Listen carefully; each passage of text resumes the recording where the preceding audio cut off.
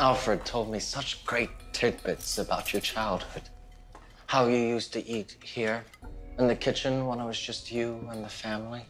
My, how homey and intimate. A grilled cheese and Branston pickles sandwich, Mr. Jeremiah, Master Bruce's favourite. My influence, though. Thomas did add a dash of aioli for extra flair.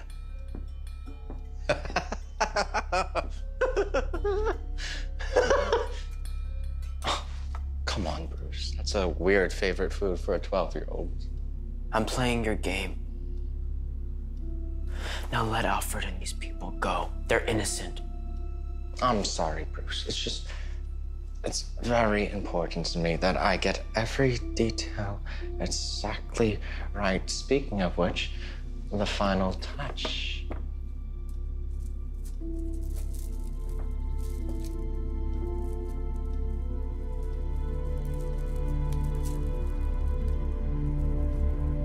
What was it like, losing your parents that night?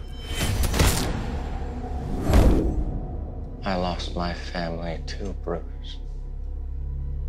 The wound still hasn't healed. I think about it often. None of this is real. You're trying to manipulate me. It will never be real. But you are thinking about that night. And that's all I need. I just want to be connected to you. I offered for you to be my best friend.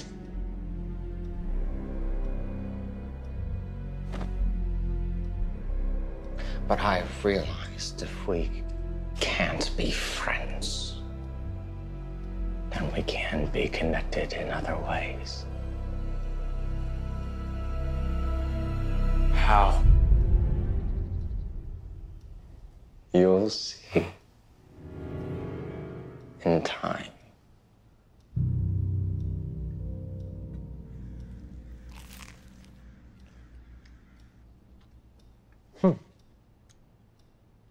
I'm sorry to cut tonight short, but your parents and I have a very important date. Jeremiah! With Destiny. Jeremiah! You might want to find your faithful butler and leave. Quickly. Alfred!